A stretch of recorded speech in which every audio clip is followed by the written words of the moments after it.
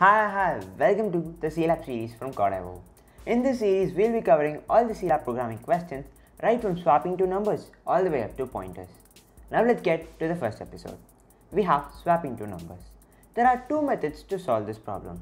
The first one is using a temporary variable and the other without using one. Let's learn both. First we have the method using the temporary variable. Here we are at Bob's shop. He has two types of drinks, a blueberry juice and an orange juice. Let's order both. So we have two juices now, but it's in the wrong cup. Blueberry juice is in the orange cup and the orange juice is in the blueberry cup. We don't want that. So what do? We bring in an empty cup. In this empty cup, we pour either one of the juices. Now we have an empty blueberry cup and the orange cup has the blueberry juice. So let's pour it into its respective cup. Now we have the blueberry juice in its cup. So let's leave that. What do we have remaining? We have the orange cup which is empty and the temporary cup that we brought which has the orange juice. Now let's pour it into the orange cup and voila, it's done. So what did we do? We brought in an empty cup. Similarly, to swap two numbers, we brought in a temporary variable. So this temporary variable will be used to swap these values like we did those juices. So we'll program this logic into the compiler right now. So here we have the main function, along with it we have the imported libraries that are required. So what do we need? We need the two variables a and b. So we'll declare them first. We have int a is equal to, let us say, a number 7. And then we have another variable b. What is the value that we are going to give b? 5 I guess.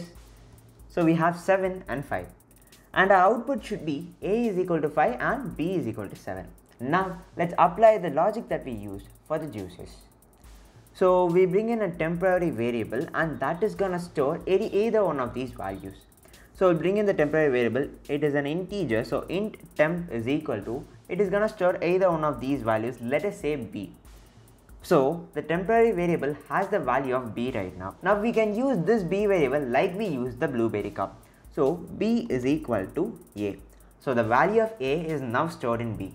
B part is done. Now all we have to do is we have to store the value of b which is in the temporary variable to a.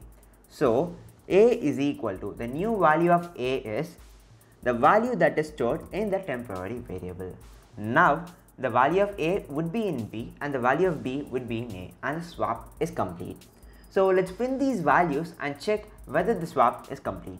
We'll have two print statements, one denoting the original values and the other printing the new values. So we'll have the first print statement about these swap statements. So printf of, we are printing two integers, so we'll have two %t. So %t and %t. Since we'll have another print statement below, we don't want the values to be printed in the same line. So we'll add a \n to it. So what are the values that we are printing? A and b. And then we end it with a semicolon. We'll just copy this print statement and then print this here. So after the swap, we are printing it again. Now we'll run this program and check whether 7 and 5 are changed as 5 and 7. Here we have the output. 7, 5 has been changed to 5, 7.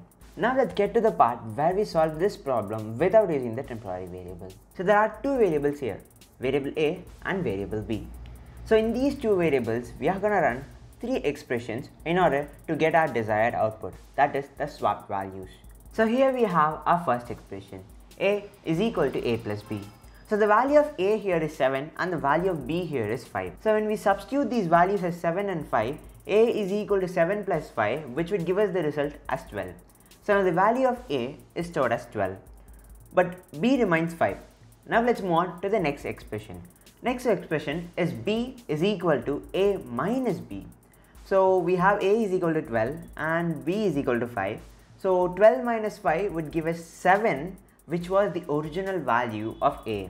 So b is now equal to 7, the original value of a. Now all we have rest is we want the value 5 to be stored in a.